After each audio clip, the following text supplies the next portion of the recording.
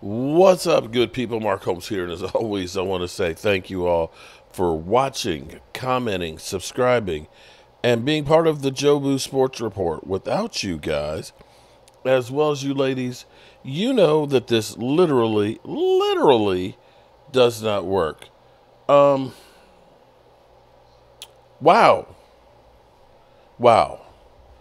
You know, Micah Parsons, 11 from heaven, as he used to be called, from one Skip Bayless, who since has gotten off of the bandwagon of Micah Parsons.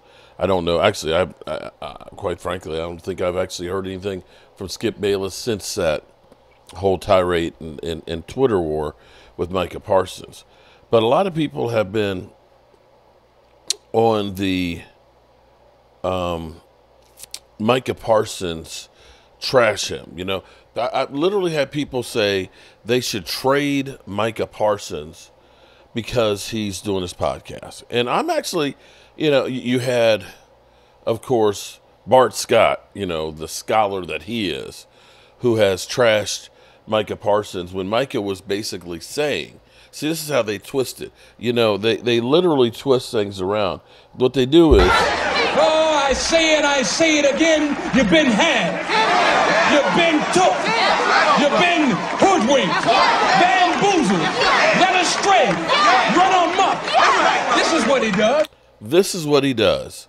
That Micah Parsons is a big baby.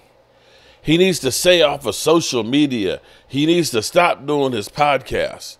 I'm coming to the realization that this is, I mean, look, I'm a construction worker. How can I say Micah Parsons shouldn't do a podcast when I, you know, build houses? I'm a construction worker and things like that.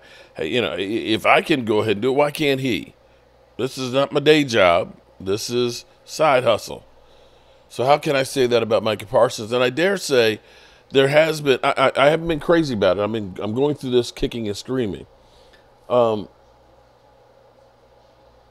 it has been some good things that have come out of this.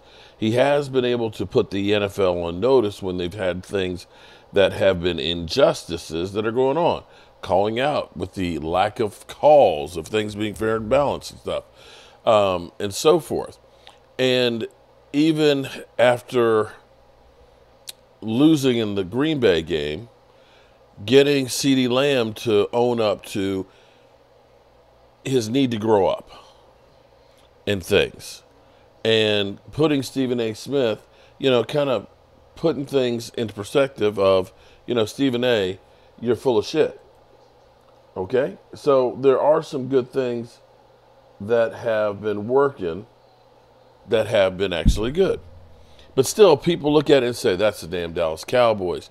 The Cowboys, they worry more about their brand and being America's team and everything else, that they need to just, lo and behold, focus on football. In fact, we've even had one of our own reality star / football player, Jesse Holley, who literally threw Micah Parsons under the bus and said he was lazy because he wasn't learning how to play two positions. Because he was, you know, just settling to be an edge rusher as opposed to being a great linebacker. And so, of course, the Cowboys are the only ones out here to do things like this. But lo and behold, social media, wow. I can't believe this. Because this is, So I'm sprinting over. Let me show you something here. This isn't new either. This is not new. Take a look at this.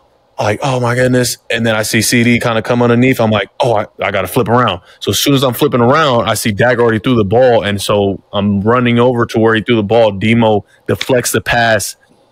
And when you talk about just a perfect little basket of love.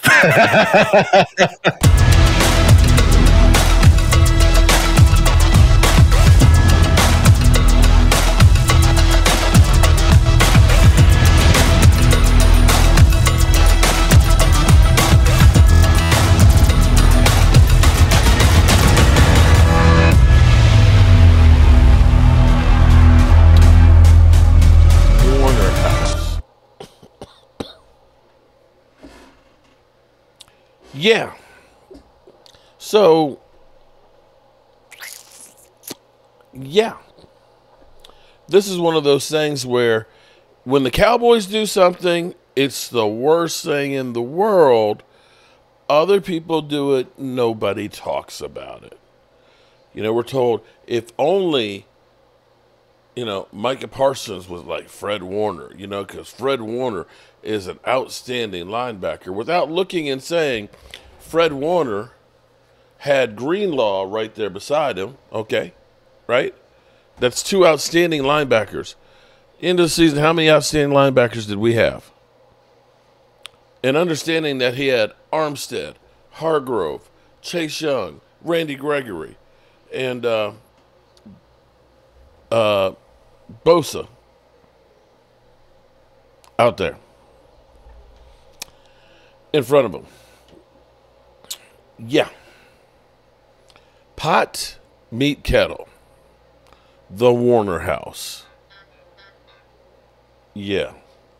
So I doubt that this will squash the calling for Micah Parsons to end doing his podcast, because I see over on Twitter that you got people that are literally just saying trade Micah Parsons because he's got his podcast and he doesn't care about football, that, we're hearing that he's a crybaby and complains too much and stuff. They're just mad because they're not as successful as Micah Parsons is with what he does. Very, very interesting, to say the least. But I'm going to say right now, Micah Parsons opening up and saying that I'm talking to Jerry, that we recognize that I can't do it on my own, that I need these pieces, and putting it out there for Cowboy fans to keep the pressure on Jerry Jones, to try and squash some of this hatred. Because, see, it's kind of like when you're married. I keep trying to tell my wife this, but this is one of those things that a little praise goes a long way. It motivates me because then I want to get some more of it, as opposed to always just crap. And we as Cowboy fans, all we do is just keep giving them crap.